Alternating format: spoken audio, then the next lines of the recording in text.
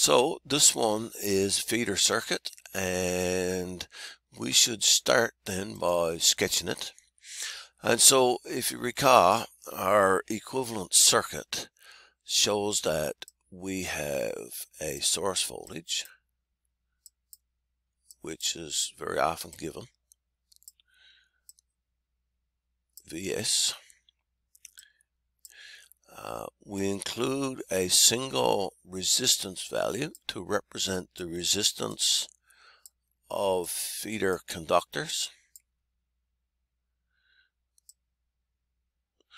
We'll include our load as a box. I don't use a resistor symbol there because it's likely to be anything but. If it's a lighting load, yeah, possibly, right? Just a resistance or a resistor. So then this is our load over here. And we have then the voltage drop across the load, VL, added to the voltage drop across feeder conductors, VF, is equal to the applied voltage, Vs over there, Kirchhoff's voltage law. And because this is a series circuit, all of these, or both of these components, I suppose we say, gets the same current, which we'll just call our load. You can call it IT if you wish, but okay. So now our given information, 23 kilowatts is our load over there. So of course that's a power value, 23 kilowatts, supplied from a 240 volt source.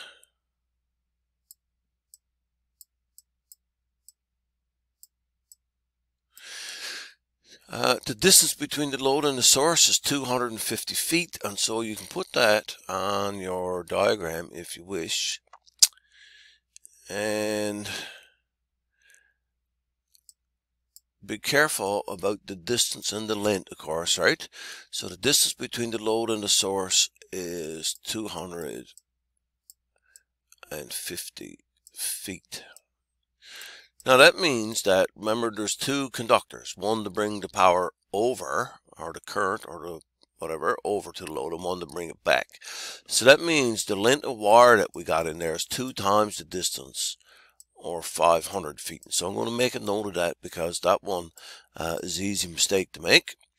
And the voltage drop is not to exceed 2%. Okay, what size of conductor should be used? What power is lost to the feeder? Okay, so now when we say that the voltage drop is not to exceed 2%, that of course means 2% of the source voltage. And what it means is that the voltage drop in the feeder is at maximum 2%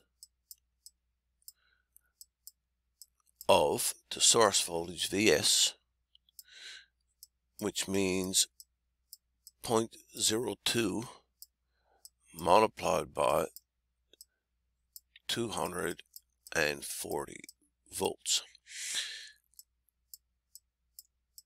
So the maximum value for VF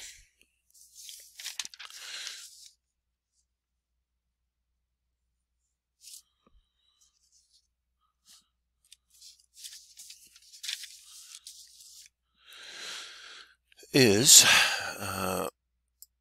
4.8 volts. Okay, so remember KVL then says that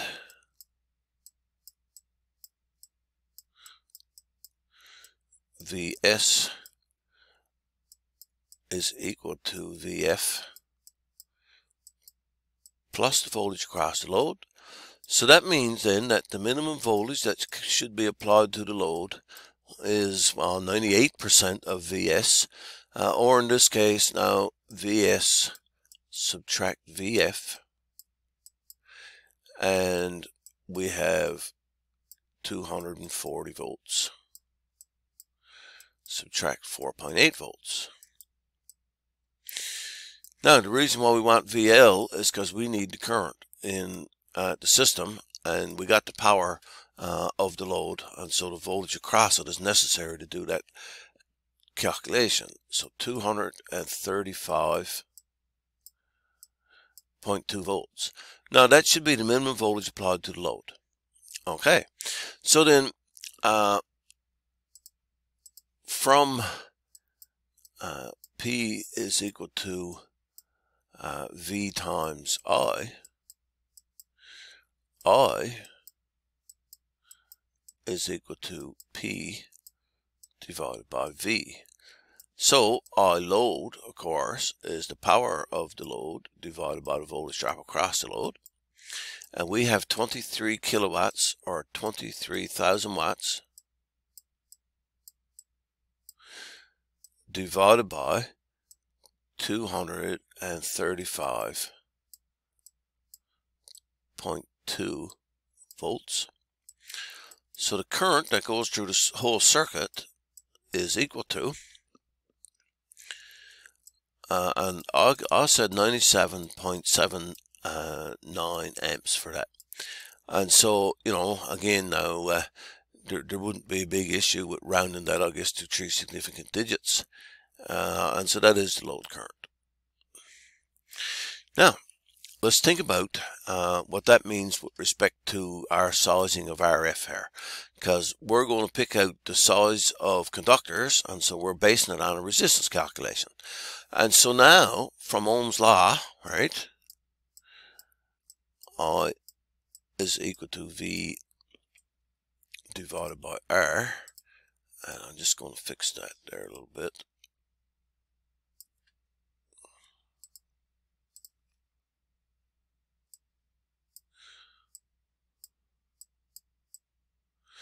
We're going to say that from that, the resistance of the feeder is equal to the voltage drop across it, divided by the current through it, which of course is IL. And remember, our maximum voltage across the conductors was 4.8 volts, and we're going to divide that by the 97.79 amps. And so that now gives us a resistance value, and that resistance value comes out to be 0.0491 ohms. And that is, remember, for 500 feet of conductors. Now, so there's 2 ways now that we can tackle finding the proper size of conductor. And remember, we're going to use the American wire gauge table to determine what the conductor is.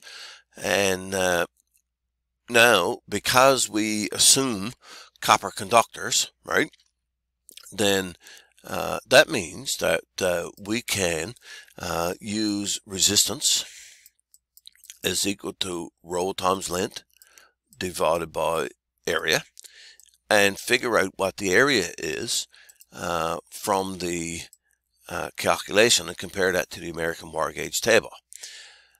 Because rho, of course, we got that for copper.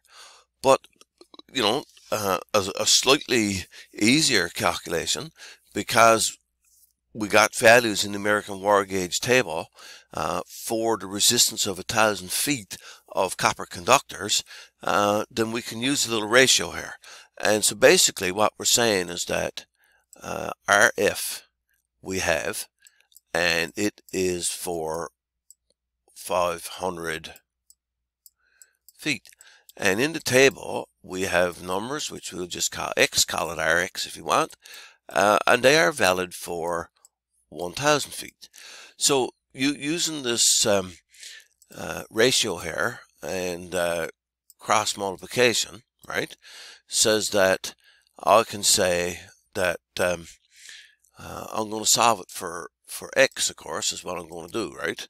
And so X is equal to 1,000 feet.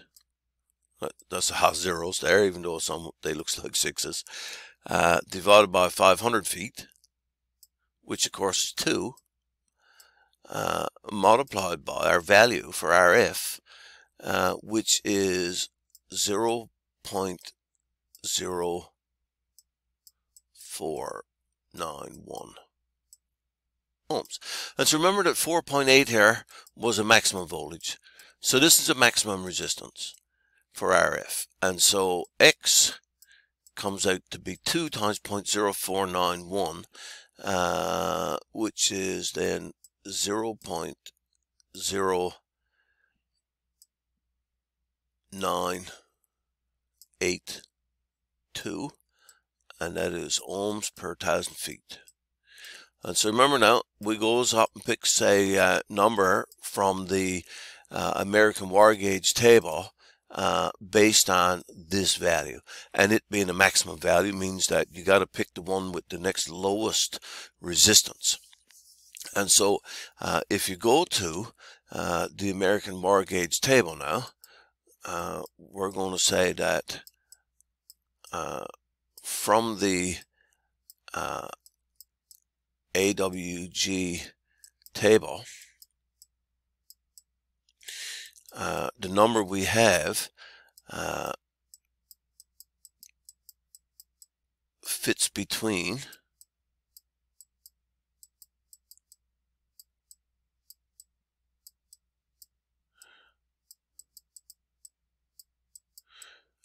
sizes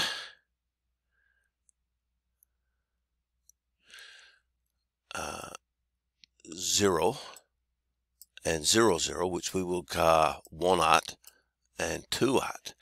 And so the result is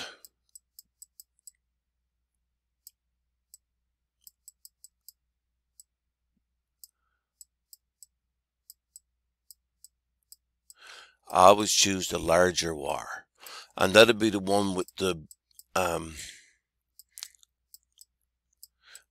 smaller resistance, right? And so the one with the biggest area.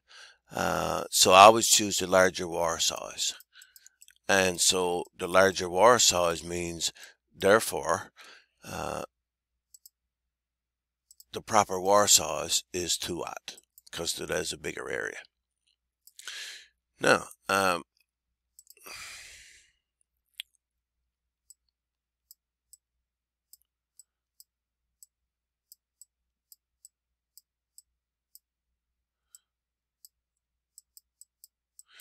so that's number 00, also called 2/0.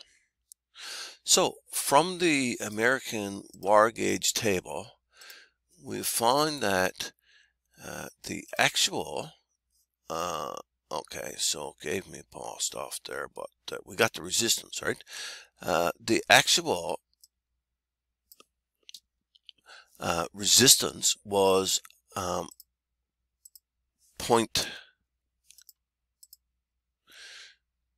okay, I was going to try to blow that up a bit. No, it won't let me. The actual resistance is 0.0780 ohms per 1,000 feet. And so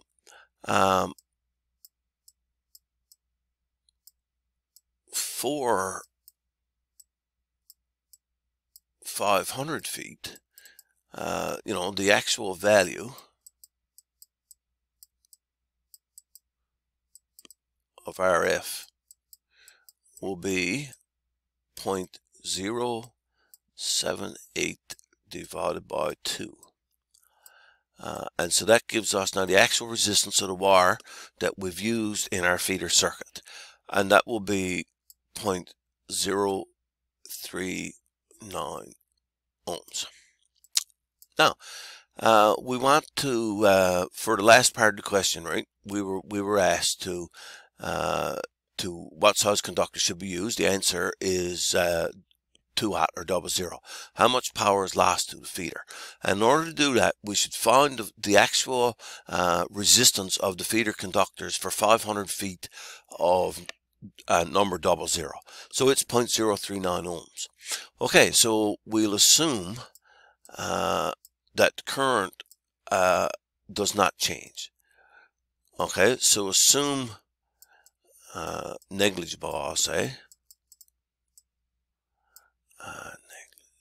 Yeah, so I think that's how we spells it. Negligible change in current.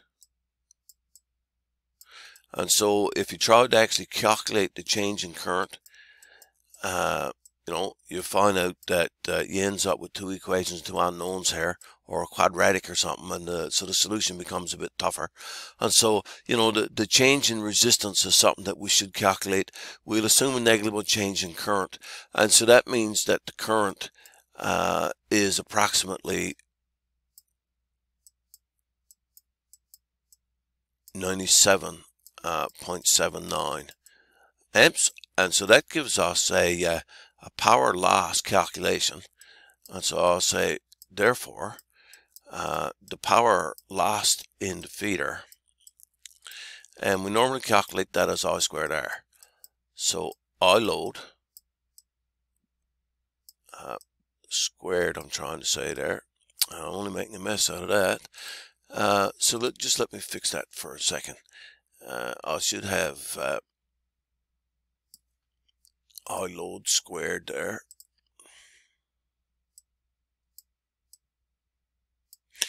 Multiplied by the actual RF value. And so 97.79 amps R squared multiplied by 0.039 ohms, and therefore the power lost to the feeder comes out to be 373 watts. And if you compare that to the lighting load of 23 kilowatts, you should find that it's less than 2%, right? Because 2% was our maximum voltage drop, and so that should agree. And so the power loss to the feeder then was 373 watts, and our wire size 00.